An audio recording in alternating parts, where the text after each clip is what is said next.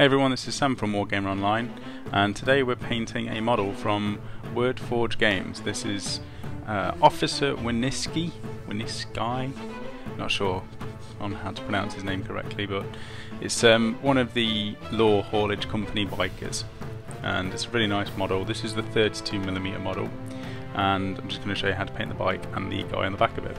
So we've begun with a Chaos Black spray from Games Workshop.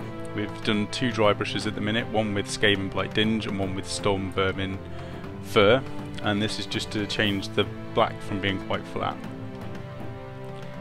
Once that's done, we're going to paint all of the metallic areas, and we're going to use lead belcher for this and just use a small brush to pick out all of the areas. So I'm doing the exhaust, I'm also painting the pedal with this colour, and I'm also going to go on to the radiator and the engine of the bike itself as well, and the rims. So pick which parts you want to be silver and just apply this as smoothly as you can. You might need 2 coats to get a good finish on it. Once that's fully dried, we're going to go into washing the model, and we're going to use Norn oil, and we're going to go over all of the black and all of the silver, and this blends the dry brushing that we've done with the grey, and it also gives you a lot of definition on the silver. So it's well worth putting this Norn oil coat on it, and if you want it to be darker, just wait for the first coat to dry and do a second one afterwards. Moving on to the skin now, and we're going to start blocking in the rest of the base colours. So we're using Bugman's Glow. You can use any sort of skin tone to begin with. This is just the one that I've picked. And because you are going over a black base coat, you might need to do 2 or 3 thin coats of this colour just to cover the black. And also you'll need to use a smaller brush. Even though this is a 32mm model, it is still quite a small area to paint. So I'm just using Rhinox hide and a little bit of foam from a blister pack here, and I'm just going to stipple on some of this Rhinox hide to give it some damage. Well, not necessarily damage, but more weathering.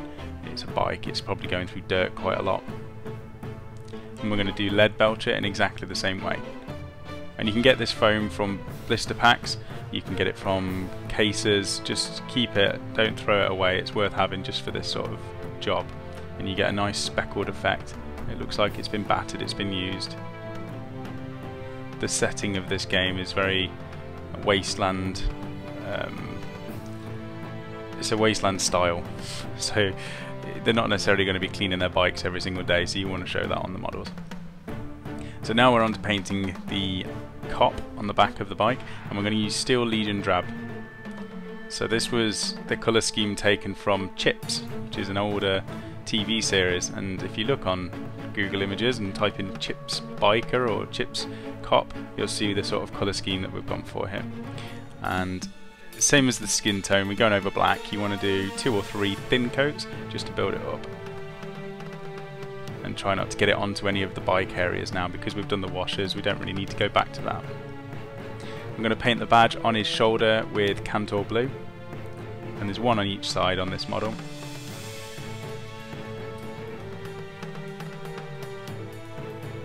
And then once that's done, we're going to move on to the gold, and we're using Retributor Armour from Games Workshop for this. It's a really nice gold that goes over black extremely nicely, so you only need a couple of coats of this. And this is just to lay the foundation. We're going to use a brighter gold next, but this just covers so well, I thought I may as well use this to start with.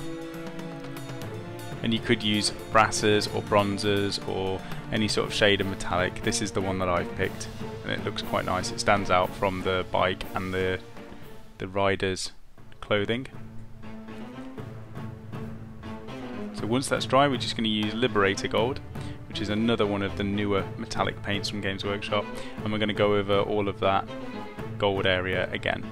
Just leave a bit of the darker gold in the recess, and we're going to paint the front of the bike with this as well. And this looks like it's got a bit of silver mixed into it, so if you don't have this colour, just mix a bit of silver into whichever gold you used as a base coat, and you'll get a similar effect. Moving on to the wash now for the rest of the model, we're using Agrax Earthshade, and with this you can cover everything. We can go over the skin, you can go over all of the clothing, the badge on his shoulders as well as the helmet, and you can also go over the bike again. So like I was saying before, because the vehicles aren't kept in pristine condition. You can get away with putting things like brown washers and even flesh tone washers all over the bikes just to give it a little bit of a different tone. And it works especially well on the silvers. You can see on the exhaust, just having that tint of brown as well as having the dark black on there, it gives it a lot more colour. It goes over really nicely on this gold. And let that fully dry before we go into highlighting. So now we're going to use the same colour we used for the base coat. We're using Steel Legion Drab again, and with this you just want to go over all of the clothing, but where the wash has dried you want to keep some of the paint in the recesses just to give it some, so you can see the creases more than anything. And around the badge you can see I've left a very thin line just so you've got a bit of a shadow from there as well. And you could use a much smaller brush than I did. I think I was using a standard brush, so it's quite a large one for the stage of the model that I'm doing, so feel free to use a much smaller brush and you can get thinner lines.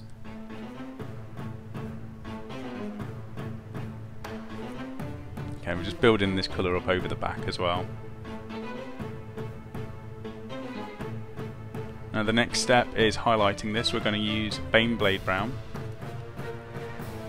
and this is pretty much the next colour up from Steel Legion Drab, and we're going to do pretty much the same thing, but we're going to leave more of the Steel Legion Drab in the recesses. So the same standard with all highlighting really, you just want to leave a little bit of the previous colour showing, and we're just layering this up and making it brighter each time. So you can see I'm just putting some more lines in there, it adds some texture to the clothing, and you go around and do the whole model. And then we move on to the next colour, which is the last one, and that is Karak Stone. And this one you really want to focus where the light would hit it most. So with the sleeves of his arms, we're going to focus on the top parts of it. And for his back of the t-shirt, well, shirt, we're going to go over pretty much all of it. But you can see I'm painting it in very thin lines, building it up gradually. And then back to the sleeves and just painting very thin lines on there. And you can see how that gives it definition.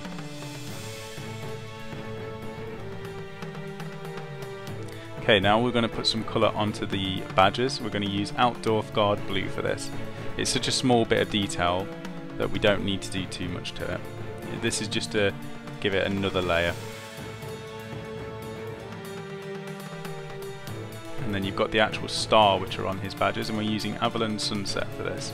You could use a gold or a silver, and it's just personal preference. I thought there wasn't enough colours on there, so I've used yellow just as another spot colour to stand out. We're going to highlight this with Yriel Yellow, and it doesn't need much. It's such a tiny little star that you just need to go around the edges on this. So for the face we're going to use Cadian Fleshtone. We're going to paint the nose, the cheeks, the top of his lips, pretty much everything, but just leave a little bit of Bugman's glow around his you've got like the cheek lines and also his mouth. I'm just going to leave Bugman's in those areas and paint the rest. And then for the final highlight on the skin we're going to use Kislev Flesh, and this is more of a dot on his nose, a little bit on the top of his cheek and just around his chin.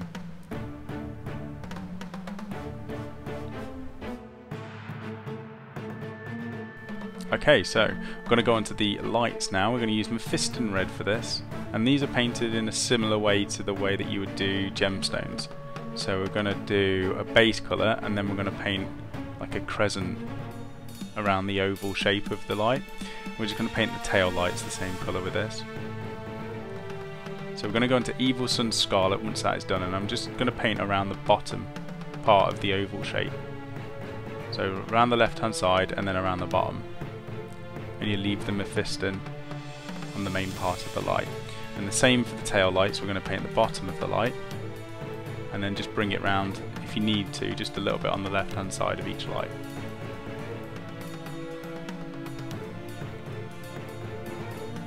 And there's a lot of metallic coloured paints you can use for this instead of using this if you'd prefer a quicker method. The bit that stands out here is using Wild Rider Red, so I'm going to do the same thing. I'm going to paint a very thin line which is outlining the bottom of each light. and you can see just from doing that it does make it pop. We are going to add a little bit more to it, so just going to do a thin line on the tail lights, and then what I like to do on this is add Bloodletter. So it's a glaze from Games Workshop, and it brightens up the colour of any sort of reds or oranges. So just apply this over the top of the light, and you can see it blends those highlights that we've just done, but it also makes it look a lot brighter. And then we'll finish that off later. We're going to add a gloss varnish to the lights.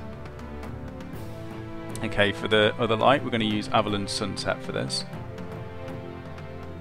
And this is the same colours as we've done for the stars on the badges. So you can do this at the same step. I just forgot and went back to it to add another colour. We're just going to put a little bit of Yriel Yellow on there, which is exactly the same as we did with the badge. And then we're going to finish that off with a glaze of Lamenters Yellow, similar to what we did with the red ones, using the Bloodletter Red. And we're going to put this yellow glaze over there, and that will just tie the two colours together and enhance the yellow. And then the final step is just using Ardcoat gloss varnish and just applying this to all of the lights on the model, and that gives it a nice sheen when you look at it. But that's it. It's a really straightforward model to paint. They're really nice. Stick them on some bases, some wasteland bases, and you've got yourself a nice model. So I hope this helps. It's something different from the standard Games Workshop models that we do, and I'd love to see what sort of models you've done. We've got our Facebook page, which is Wargamer Online Space Community, so you can join there and post up pictures of your own Devil's Run models. And if you like this video, please like down below and subscribe if you haven't already. I hope to see you all in the future.